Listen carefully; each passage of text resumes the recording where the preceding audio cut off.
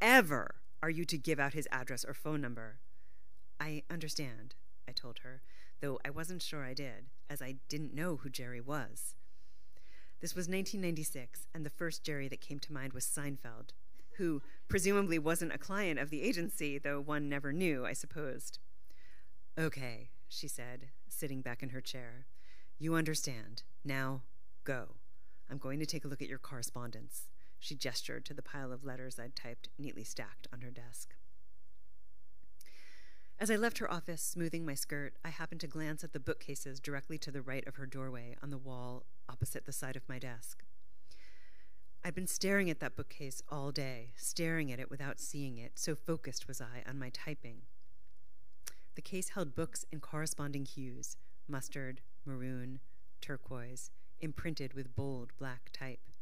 I'd seen these books countless times, in my parents' bookcase and the English department closet at my high school, at every bookstore and library I'd ever visited, and, of course, in the hands of friends.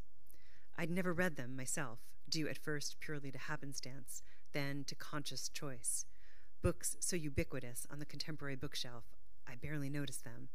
The Catcher in the Rye, Franny and Zoe, 9 Stories. Salinger. The agency represented J.D. Salinger. I'd reached my desk before it hit me. Oh, I thought, that Jerry. Okay. So, yeah, I took this job at an agency, not only not knowing what an agency was, but not knowing that they represented J.D. Salinger.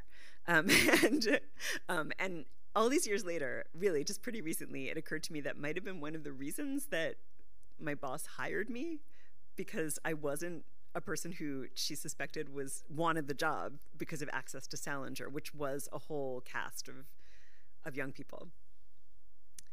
Okay. So now we're going to skip to you a few weeks later. How many times had I been told that Salinger would not call, would never call, that I would have no contact with him, more than I could count? And yet, one morning, a Friday, at the beginning of April, I picked up the phone and heard someone shouting at me, "Hello, hello!" Then something incomprehensible. "Hello, hello!" More gibberish. Slowly, as in a dream, the gibberish resolved into language. "It's Jerry!" the caller was shouting. Oh my God, I thought. It's him.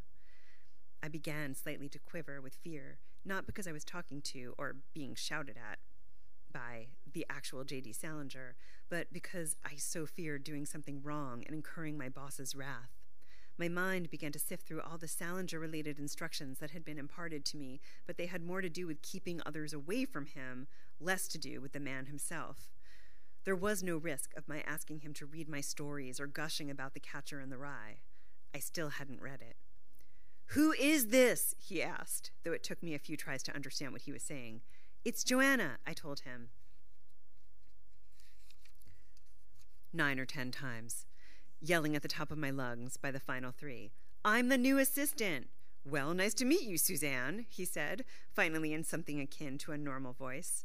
"I'm calling to speak to your boss." I had assumed as much.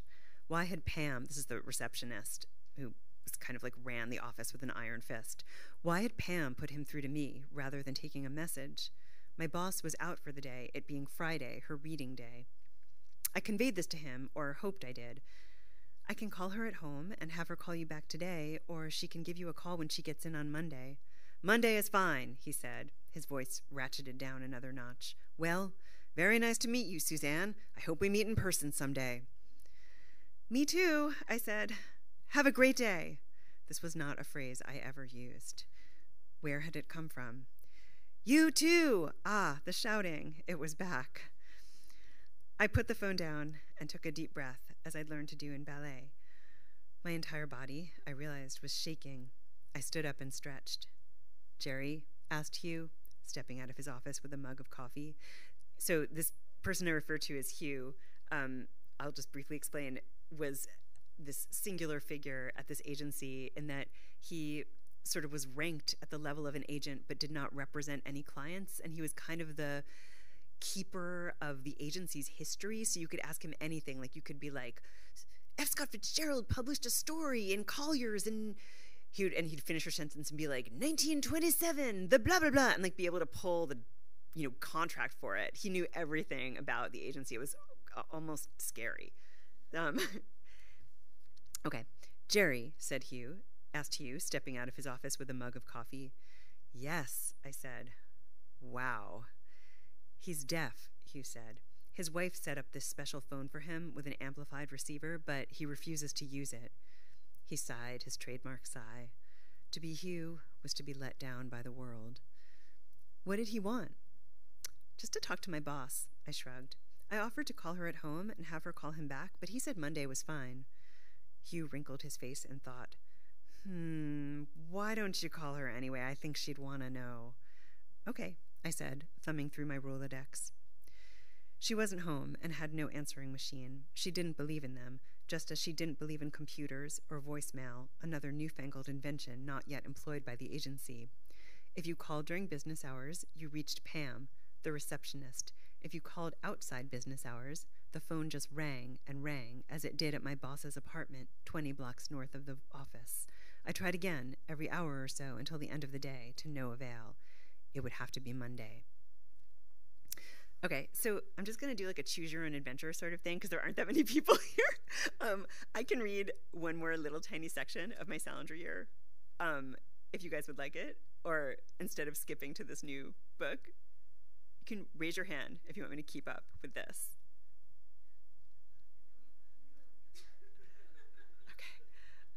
Okay, I'll bow to Kelly. Okay, she's in charge. I hope that I can read this from my phone. I've never done this before. I know this is like normal for people to do, but I never have. I do everything on paper, maybe because I worked at an agency that still had typewriters in 1996. Okay, so this book is called The Fifth Passenger. As I said, it is a memoir with reported elements. There's actually nothing you need to know. These are the first 3 pages. It's very different than My Salinger Year.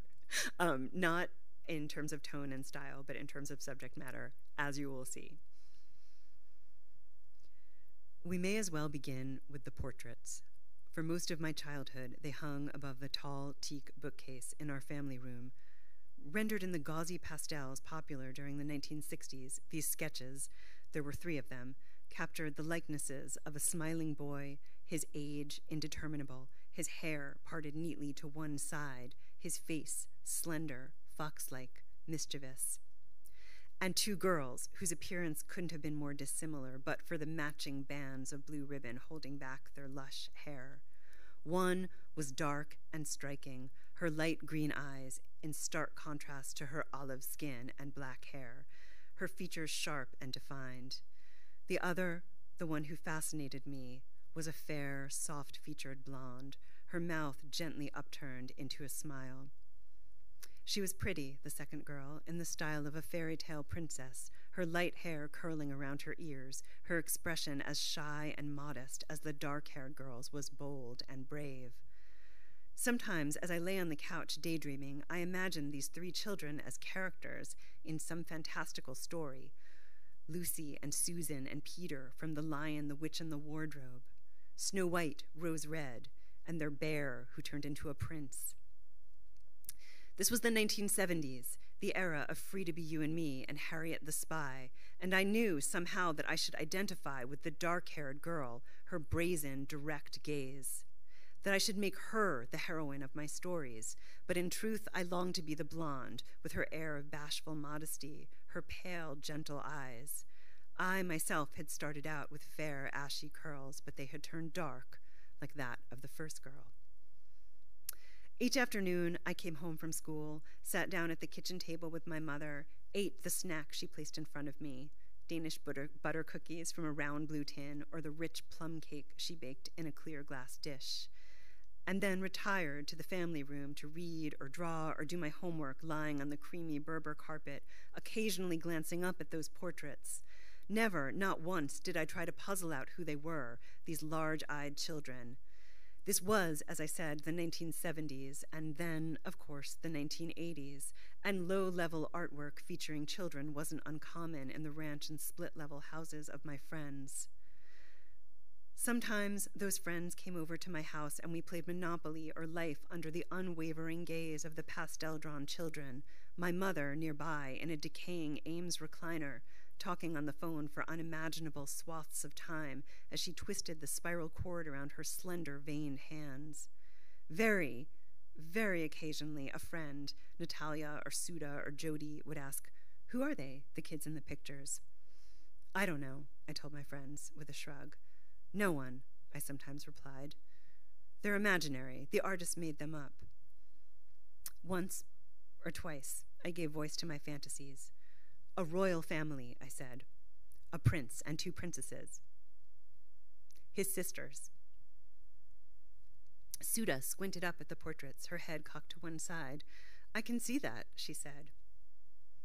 Like so many late-life children, as we were known at the time when having a child past 40 was regarded as an aberration, I functioned as a companion of sorts to my parents, accompanying them wherever they went, quietly reading in a corner while my mother chatted with friends or playing with Barbies beside the filing cabinets in my father's office, tagging along to this exhibit at the Met or that at MoMA, or accompanying my father, a former actor, to play after play after play, for my mother had long ago grown fatigued with the theater. On breaks from school, we traveled to visit my grandmothers, Rebecca and Pearl, in Palm Beach, or my cousins, with whom my mother had been raised and whom she regarded more as siblings, in Palo Alto, or took carefully plotted trips around the country, winding our way up the coast of Maine or down the shores of Washington and Oregon, or through the Colorado Rockies, staying at hotels with historic significance, Brown's, the Broadmoor, and dressing for dinner in restaurants decidedly not designed for children, where the waitresses, nonetheless, inevitably brought me Shirley Temples and sundaes in neat silver dishes, praising my parents for my excellent manners. At home, on weekends, I trailed along to dinner parties in Upper West Side restaurants and rambling Westchester mansions, eating quiche and chicken marbella like a grown-up, then running off to play dress-up in the attic or fall asleep on a pile of fur coats. And those weekday afternoons, as my mother and I sat over cookies or cake, a glass of milk for me, a cup of lemon tea, pale amber in its thin china cup for her, we talked about everything. Carter versus Reagan, long division, her childhood in the Adirondacks, where she'd snowshoed to school and drank milkshakes at the counter of her family's restaurant. There were subjects, yes, which I knew not to bring up, for they made her grow cold and hard and remove herself from me. My hatred of ballet, the bullies who preyed on me at school, anything that didn't accord with her idea that I was perfectly happy, perfectly normal, perfect, that everything was fine. But I trusted that I knew everything about our life. If the subjects of the drawings in the family room held any significance for me, for us, she would, of course, have told me. I trusted, as do all children, I suppose, that the world I knew was the entire world. Okay, thank you.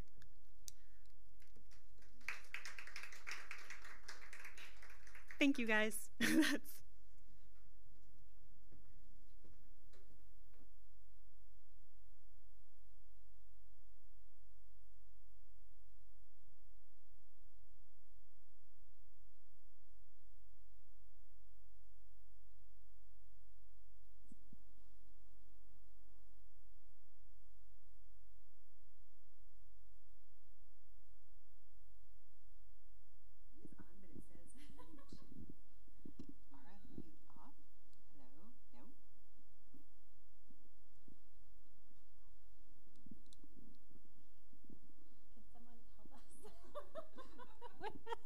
Oh, wait, it's on.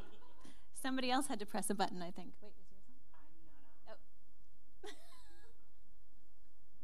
Oh. Don't take photos of this part. Thank you.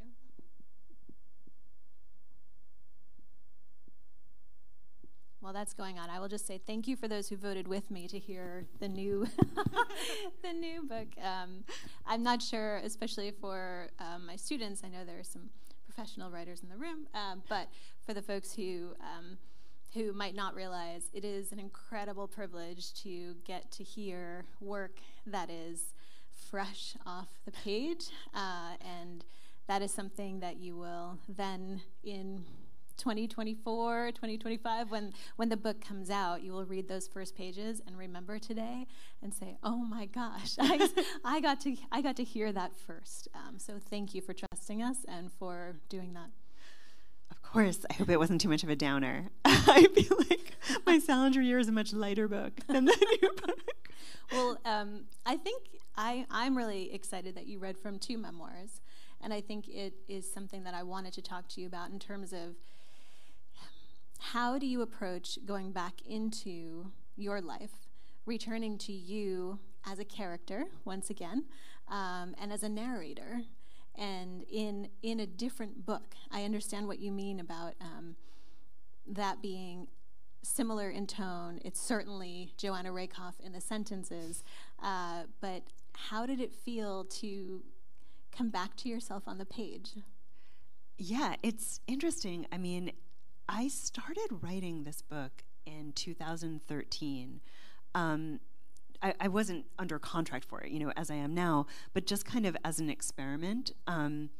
I was at Sewanee Writers Conference and had more free time than I normally do, and I had been toying with the idea of writing a book on this subject, and maybe I should just tell everyone.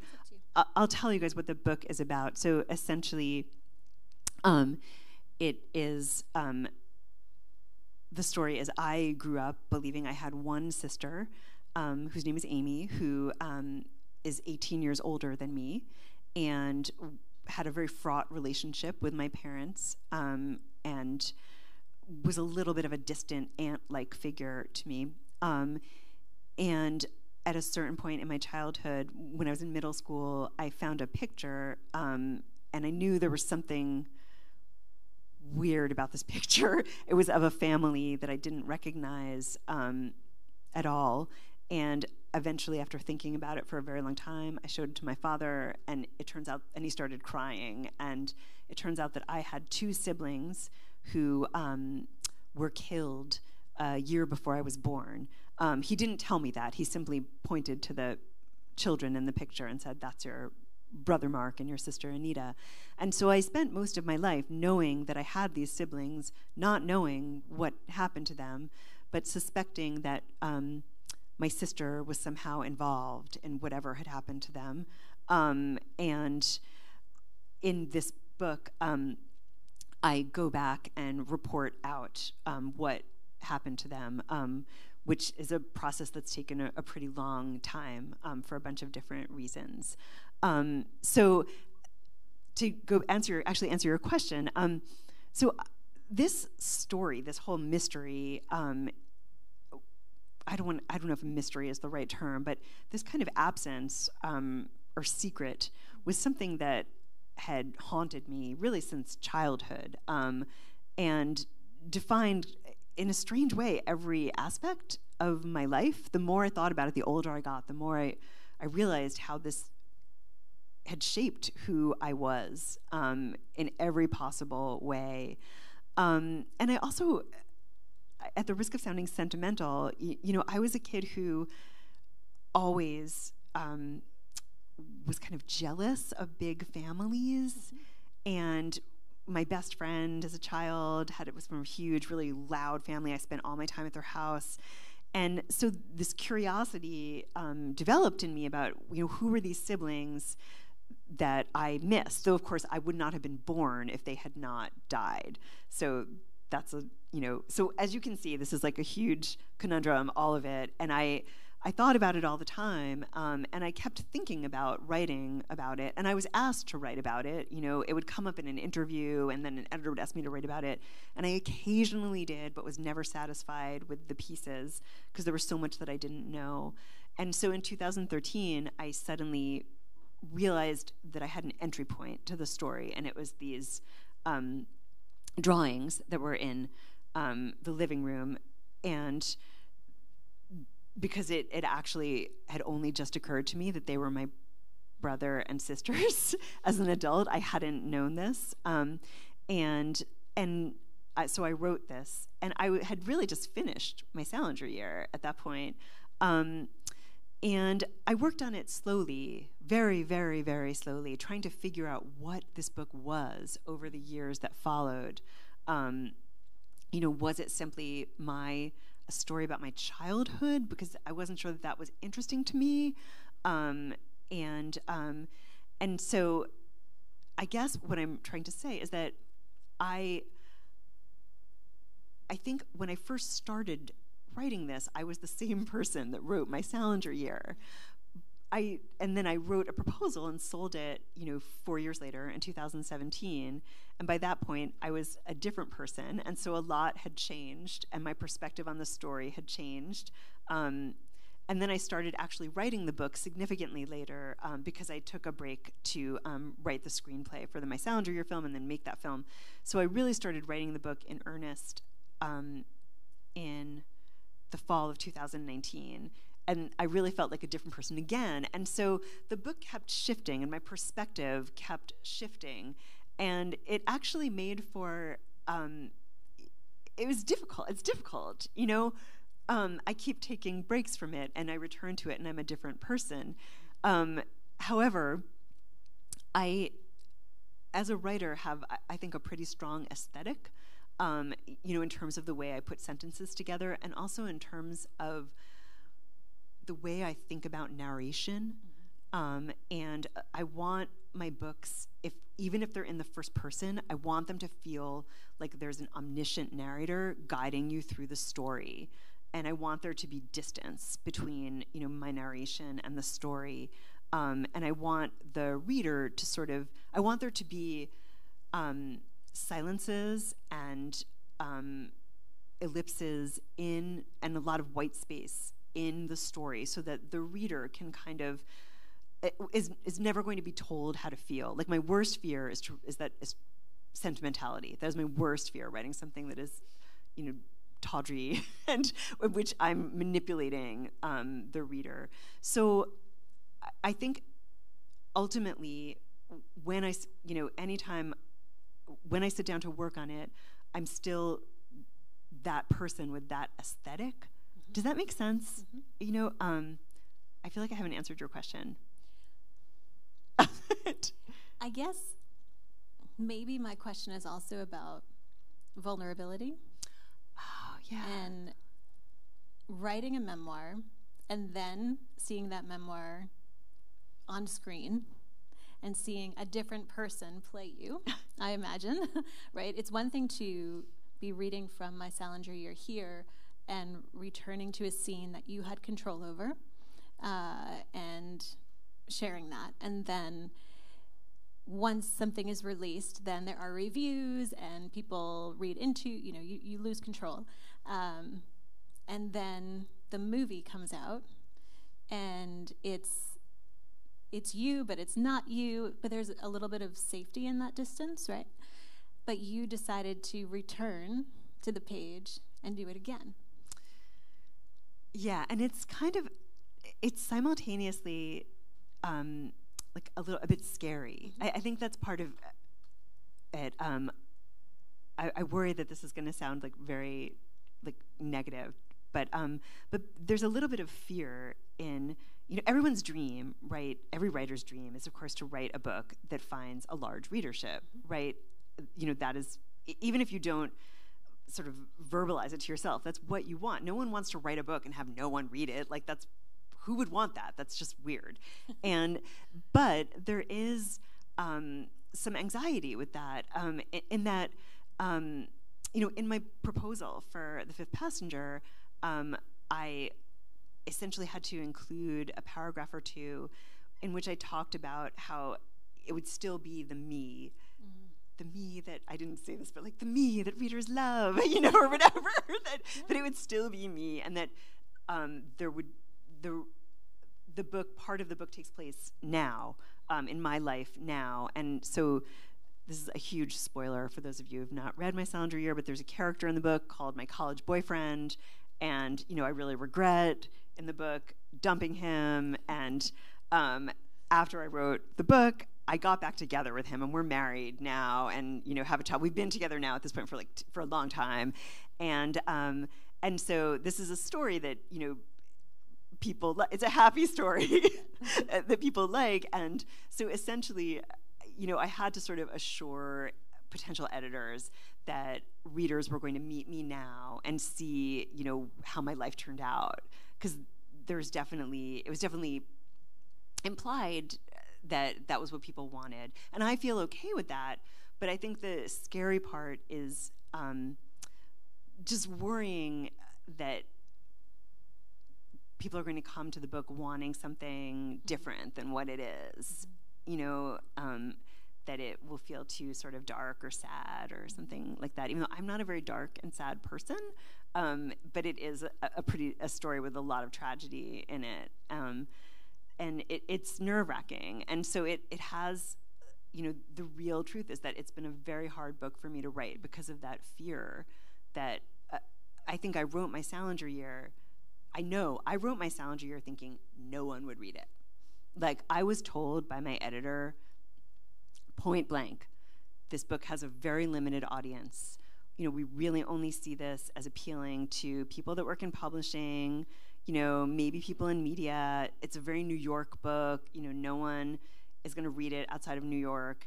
And so I was like, okay, and I thought of it, I embarked on My Salinger Year thinking of it as like a kind of palate cleanser. Like, I'm a person who writes big novels that are kind of social novels, kind of like Victorian novels. I have another one that's in the works. And, my first novel, I spent 6 years writing it. And so I thought, okay, I'll write this little short book and no one's going to read it. Who cares? Like, this will support me and my children, like, keep food on the table. And then that's not how it turned out. So now I'm writing this book thinking, wait, people are going to read this, Like, So, yeah, I mean, I guess that's what I was getting at, is that there is an element of bravery to return to the page, both personally in the writing of it, but also in putting it out there. So I'm excited. Yeah. I can't wait for the book. I'm very excited. And I wondered, do you have your copy there? Can you read your author's note? Yeah. Okay. It's short.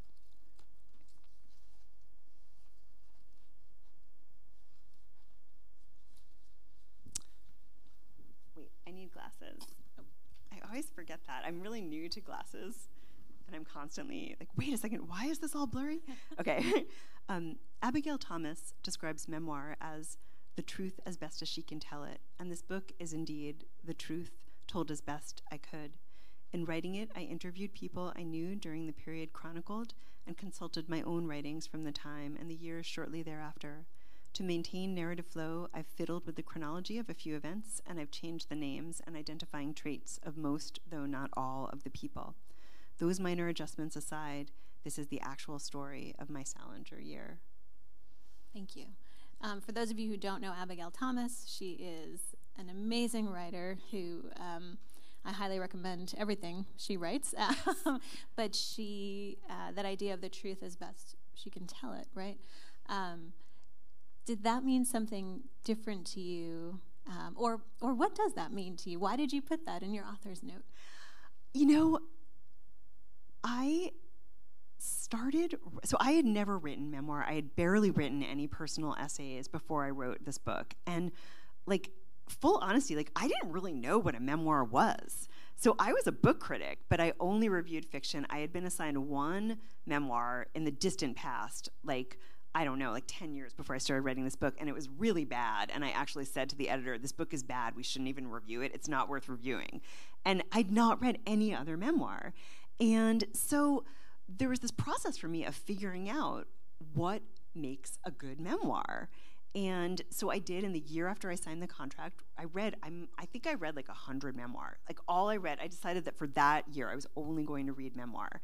And I will say that, like, the vast majority of memoir is not successful. Like, it doesn't work. There are all the memoirs where it's like the first chapter was a magazine article and it's really good, and then the rest of the book feels totally superfluous, or the book that like was a series on NPR, but it doesn't really translate to the page, or but then there are the few that are amazing, and I kind of analyzed those and tried to figure out what made them work.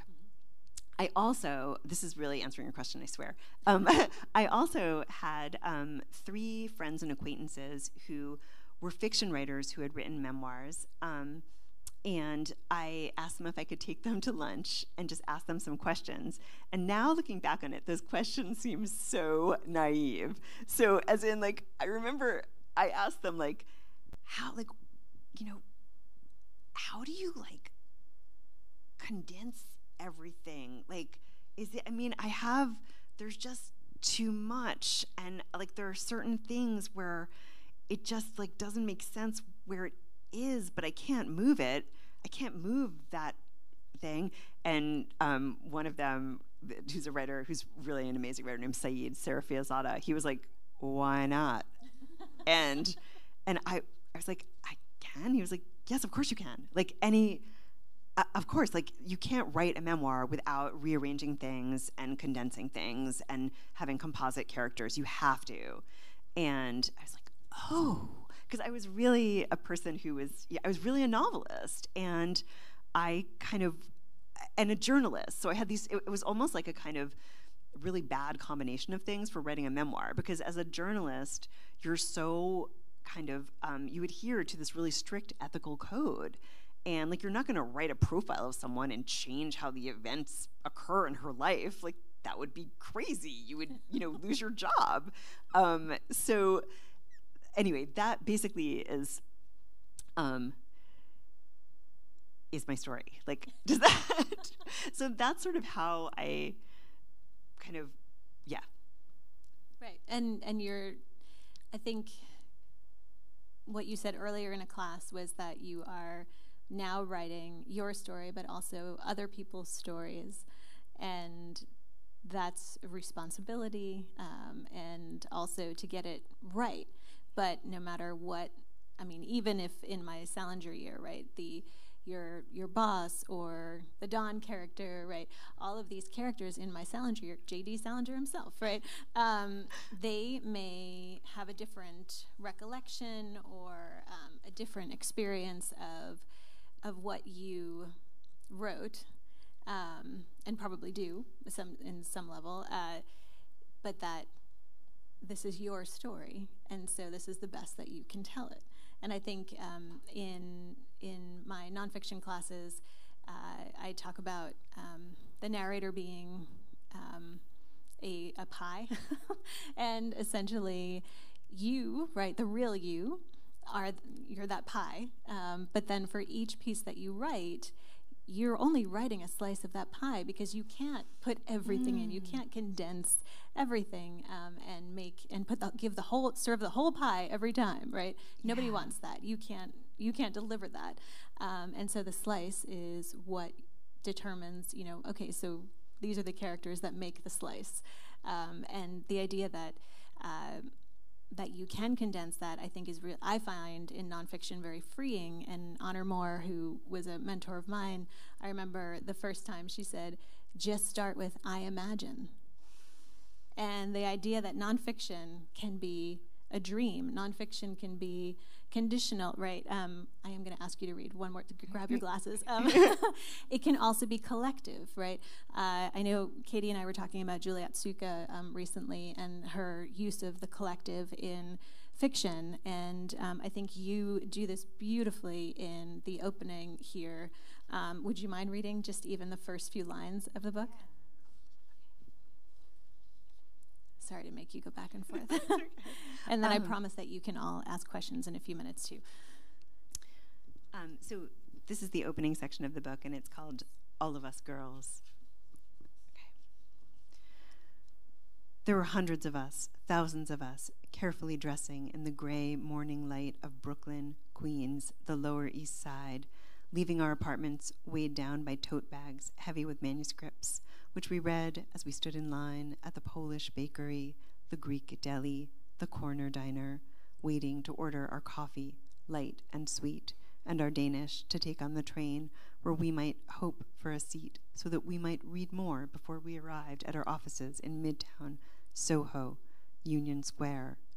We were girls, of course, all of us, girls, emerging from the 6 train at 51st Street and walking past the Waldorf Astoria, the Seagram building on Park, all of us clad in variations on a theme. the neat skirt and sweater, redolent of Sylvia Plath at Smith, each element purchased by parents in some comfortable suburb. For our salaries were so low we could barely afford our rent, much less lunch in the vicinities of our offices or dinners out, even in the cheap neighborhoods we'd populated, sharing floor-throughs with other girls like us, assistants at other agencies or houses, or the occasional literary nonprofit. Excellent, thank you. Yes, that was only 2 sentences somehow. But I think that also is probably the reason why the editor was wrong, that this does speak not just to the specific girls you're speaking about, not just to your narrator, but to a collective feeling. And I just wondered if you could tell us the story of how you knew to begin there in that way. Yeah. So I, as I said, had not wanted to write My Salinger Year. The idea was presented to me, and I was very resistant to it.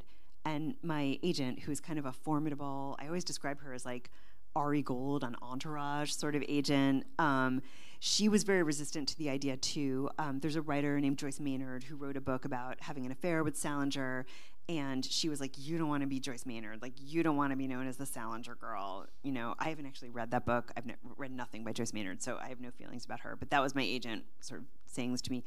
And then this editor, whose idea it was, contacted her and got a meeting with her, which is actually very hard to do. And he spent half an hour with her and just convinced her that it was a good idea, which is really shocking.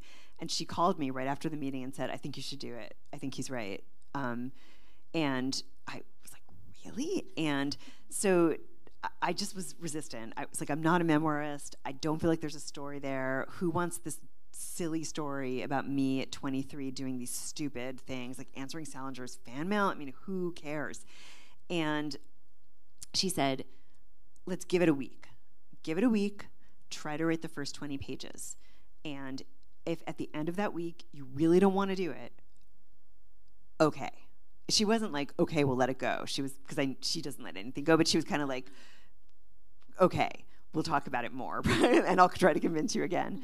So I spent that week. I worked at a shared writer space on 14th Street and on the West Side, and I used to run on the High Line every day at around 5, and so I spent that week like in my little cubicle at the shared writer space, being like, this is a stupid idea. Like, I'm not going to do this. Like, oh my God. And I had this new novel I was working on, and I had a review due, and I was just like, oh, I can't even. And then, and I was trying to think through. I did some research. I was kind of like, what was happening in 1996? Like, could that be, could that make this more interesting to me? And it did make it a little bit more interesting. I was reminded of the stuff that was happening at the time that kind of really changed publishing and media. Like, it was the year that the New York Times launched their website.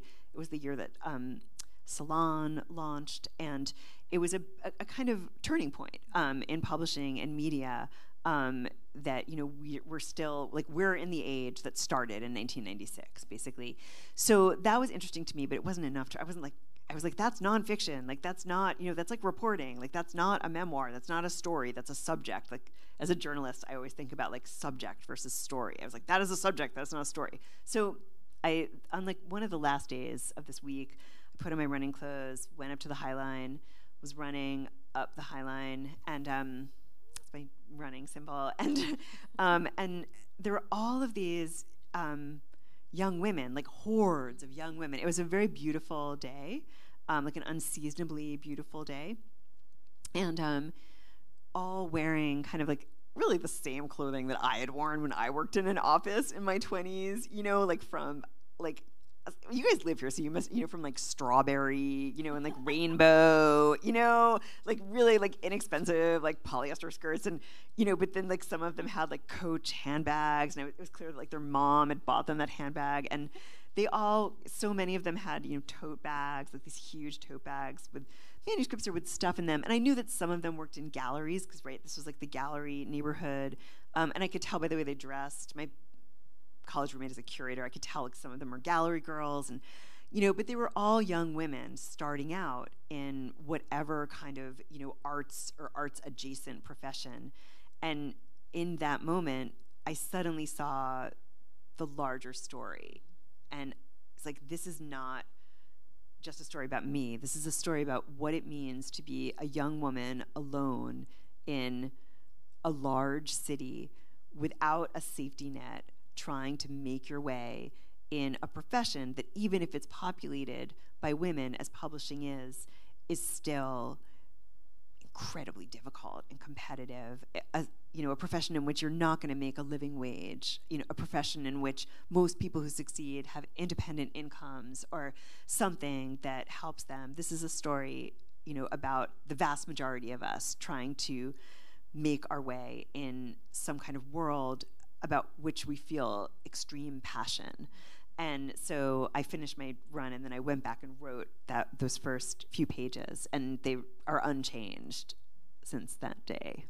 I love that. I did not know the answer to that question. I'm just but wow, that is beautiful. While you all think about a question that you can ask in a moment, I'll read it so you don't have to read it. But there's this great line in here where your boss, you're interviewing essentially, and you're trying to impress her and talk about Flaubert, and the answer is, well, Flaubert is all well and good, but to work in publishing, you need to be reading writers who are alive. And I just wanted to ask, who are you reading?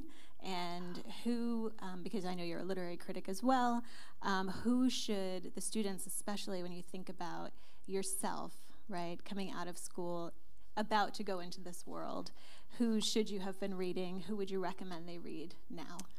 Oh, gosh. Well, I can tell you some books that I've recently loved. And then I can tell you some of the books that were important to me at that time.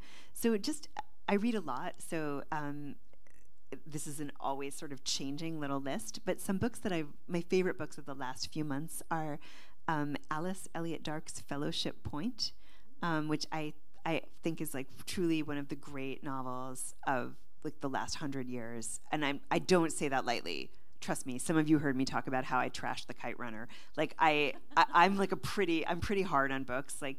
And it is, Alice Elliott Dark is the author of a short story collection and a novel that's much more brief, both of which came out, 20 odd years ago. She's been working on this book for 18 years, and it is truly a masterpiece. It's incredible.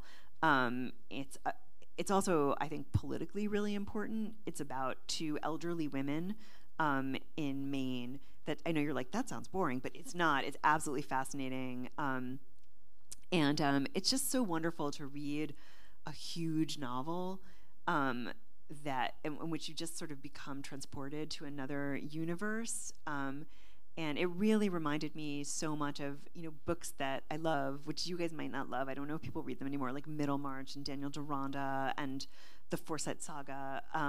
But it feels very contemporary. It's very much, engaged with contemporary ideas. Another novel that I read recently that I really loved, which is very different, is The Paper Palace by Miranda Cowley Heller. I absolutely loved it. If I describe it, it actually sounds like a book I would hate. It's written in the present tense, which I actually usually really hate. It's like a huge thing of mine, but it really works. And it goes back and forth between the narrator's present day life at her family's like dilapidated compound on the Cape and her upbringing, and it has all of these twists and turns, and it's really an amazing book. And I hate discussing things in these terms, but it is very much about kind of like family trauma and the ways in which we kind of take on our family's trauma. And it's not like about that, it's not like broadcasting that, but it gets at things that have been on my mind and I think are on a lot of people's mind right now. I highly recommend it. I also recently read a related memoir that I highly recommend called Upper Bohemia. And the writer's name is Hayden Herrera. And she's really like an art critic. And this is like a really like, I was like reading passages out loud to my kids and my husband because I was like, listen to this, like, because she was raised, in the 40s by parents who were kind of like, who were bohemian, who were wealthy bohemians, from sort of very waspy Boston and New York families, and they were just kind of negligent parents who just like left her alone, and the stories are just crazy in this book. It's not a perfect book, but it's a really interesting book, and I found it interesting because it was an interesting way of writing about childhood. So those are just a few that I recently really loved. And I will say I also recently read a novel by Martha McPhee, who teaches here, and I was talking about it this morning with a friend of mine, and I said it's one of the few books that I would describe as a masterpiece as well. It is so unbelievably brilliant. The writing in it is just like incredible, and the way the story unfolds, and oh my God, it's really one of my favorite books. Like, I know it came out a while ago, but it's one of my favorite books that I've read recently. And then I'll tell you maybe a little bit. So there's just a few. I read like several books a week, so it's hard for me to talk about right now. I'll just tell you what I'm reading right now. I recently had to write a piece for a small magazine that was about, so it was an essay about books, about Jews working in publishing mid-century.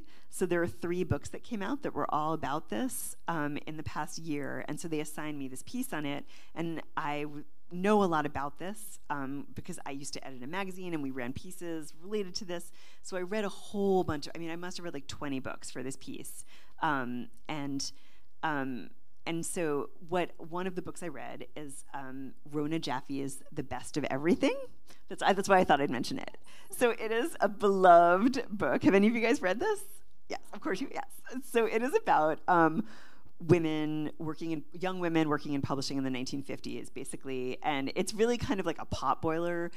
She actually was asked, do you know the story behind this book? Because it's incredible. So this book was a huge bestseller. It continues to be a bestseller. Its 65th anniversary is coming up, actually, and I'm going to write a piece on it. So, but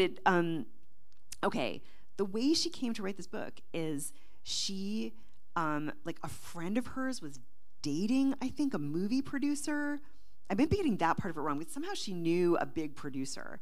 And she kept telling him stories about her life working in publishing. And he was like, Rona, you should write that. Like, that would be a great movie. I don't know if that was his accent, but that's how I imagine him. It was this like older guy who was like, Rona, listen to me, blah, blah, blah. And so he basically had her write the novel knowing that it was going to be made into a movie. So she had a contract for it. She wrote it on deadline. She wrote the whole thing really quickly. And so it's not like, it's not like, I don't know, it's not Dickens, whatever, but it's so good. It's so wonderful. And it really is like a feminist novel, even though I don't think she intended it to be. So I reread it. I've read it a bunch of times for this piece, but I then decided to reread another novel of hers that's related to The Best of Everything called Class Reunion.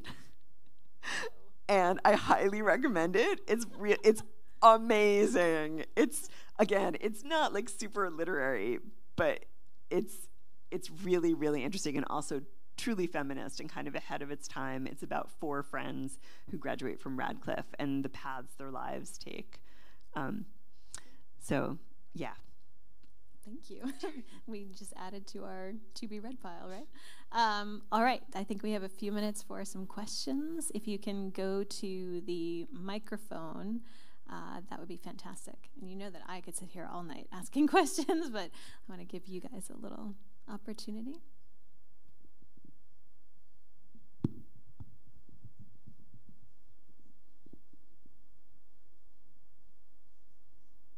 You just want to run back and buy her book instead? Oh, I see somebody making a move. Is this on? Oh, okay. Hi, I just had a quick question. What was like your biggest learning point or like learning experience from your Salinger year? And like working at a literary agency, specifically that one. I think there were 2 really big ones, and one was that I enjoyed writing.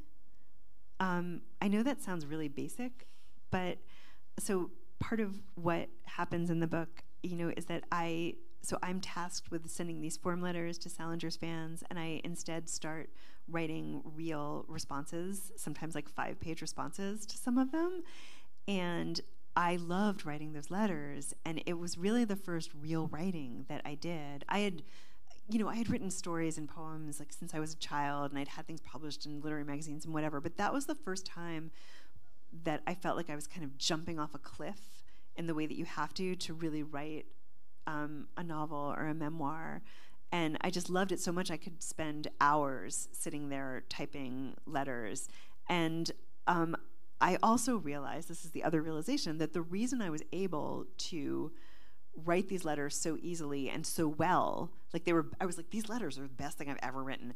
It was because I kind of adopted a persona, right? And that persona wasn't Salinger. I wasn't writing in the voice of Salinger. I was writing as me. My name was on the letters. But I had adopted this persona as this, as Joanna Rakoff, mouthpiece of Salinger. And I would think to myself, like, what would Salinger say? I had never even read any of his books. I didn't know anything about him. So, I had no idea what he would say. What I knew about him was all based on the fan letters. So, it was a little bit ridiculous and like a hall of mirrors. But there's that kind of persona allowed me to write with authority. And it was a huge lesson about how writing works, what I needed to sort of give myself the authority to say what I actually thought or to sort of tell a story. I think that it's a little counterintuitive, but that was the biggest lesson I learned. Thank you. Sure. Any others? Are you allowed to? I think I am, yes. Is there anything specific you'd like to know?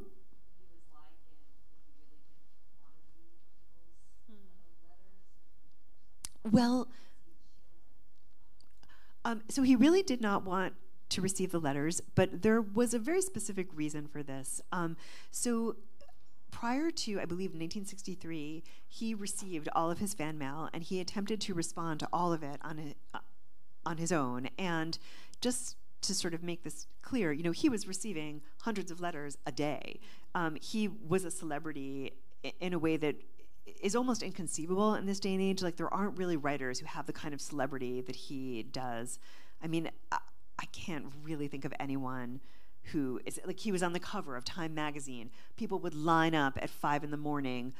when they knew a story of his was going to be in the New Yorker. They would get up early and line up at newsstands, and then that issue would sell out everywhere because people wanted his stories so badly. He was truly famous. He couldn't walk down the street without people accosting him. And so he entered into a correspondence himself with a lot of fans.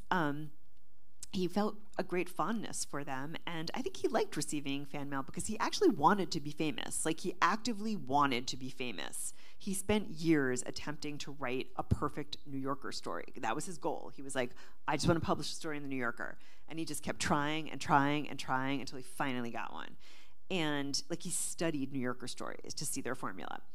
So anyway, in and around 1963, he'd always gotten notes from crazy people, but he started receiving notes threatening his children, threatening to kill his children, and also people knew where he lived, saying I'm going to come up to Concord and I'm going to murder your children, that kind of thing. And he was really genuinely scared, and but he also. So he felt that the letters needed to be monitored, that if anyone was threatening him, those letters needed to be passed on to the FBI with good reason.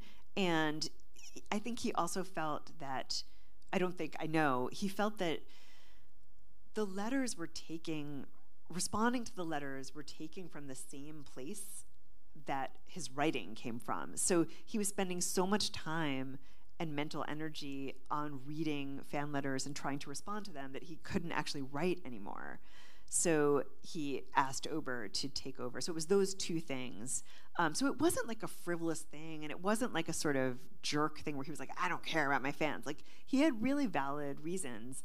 And I will say, all these years later, the equivalent of getting fan mail now is like people DMing you on Instagram, right? Or like writing, like, tweeting at you. And it's not, for me, it's not all the time, but like I go through phases where I'm really, really, really overwhelmed, and I spend so much time thinking about how to reply to people, and I finally get it, like because it can take over my whole day just responding to things. So I do have sympathy for him that I kind of didn't at the time. I was like, who cares, whatever, why couldn't he just report this to the FBI himself, So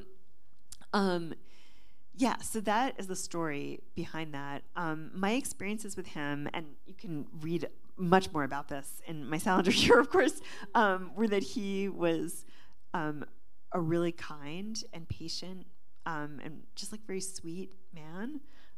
He was extremely kind to me. He never behaved inappropriately ever toward me. Like, he treated me kind of like a granddaughter. And he also was extremely generous. And he really, you described me as generous, Kelly, and I feel like I learned a lot from the experience of working with him, because he would call. I talked to him on the phone very regularly, and he would call, and he intuited through a remark of mine that I wrote poetry. I did not tell him that I did. I simply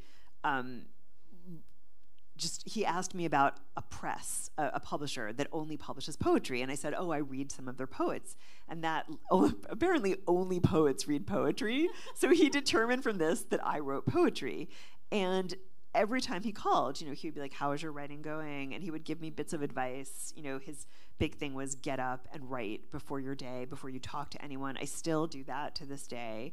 And, once he called and I was covering for the receptionist, and he heard me answer the main phone, and he recognized my voice despite being deaf, and was like, Joanna, why are you answering the phones? You're not a secretary. And he was always saying to me, you're a writer, you're not a secretary. So just having this, like, famous doesn't even describe it, like one of the most famous writers in the world take you so seriously and be like, how's your writing going? I mean, when I had like not published anything really, I can't even, it kind of changed my life, right? So, I mean, I found him to be pretty wonderful. I did not find him to be crazy or unhinged in the ways that he's sometimes described. And I truly, I feel like I have to emphasize, I did not find him to be like lecherous, because that's often how he's characterized right now. I'm not saying that he didn't do anything wrong. I have no idea. But toward me and the people at the agency, he was incredibly respectful and wonderful. And I think he changed your life in more ways than one. Yes.